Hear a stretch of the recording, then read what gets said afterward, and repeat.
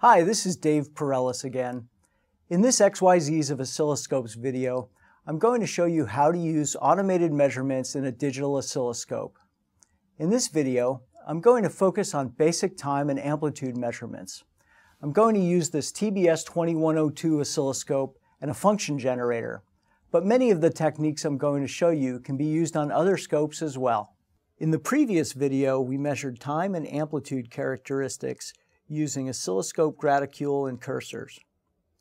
These visual measurement techniques provide great estimates of voltage and time.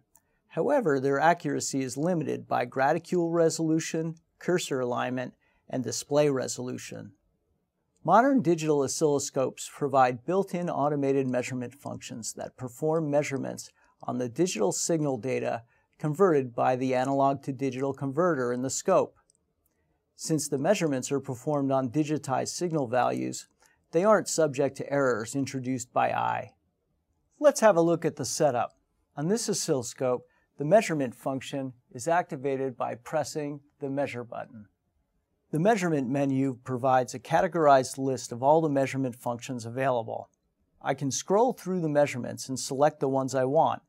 On this scope, tips show up at the bottom to explain the differences between each measurement.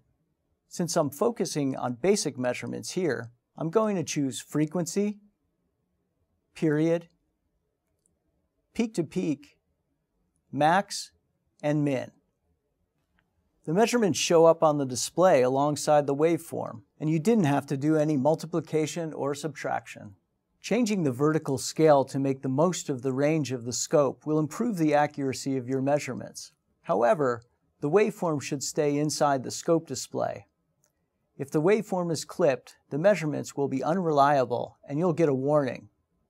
Similarly, if the horizontal scale is too low and the instrument doesn't have more than a complete cycle, it won't be able to compute period or frequency measurements. Some measurements involve more than one channel, phase or delay measurements, for example.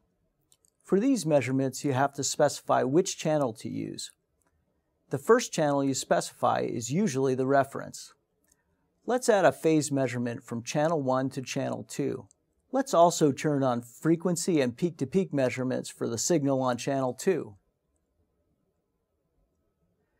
Notice that the phase measurement gives a negative reading, which means that channel 1 is leading channel 2.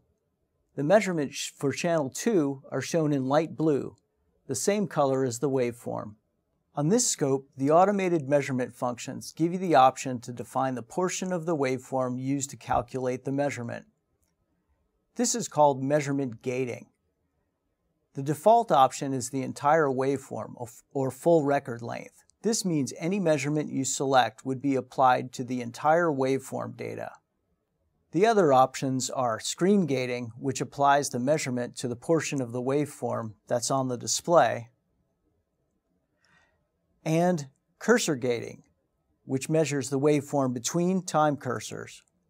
So now you know how to use automated measurements to perform basic time and amplitude measurements on an oscilloscope. In the next video tutorial in the XYZ series, we'll show you how to use more automated measurements to further characterize analog signals and power waveforms. Thanks for watching.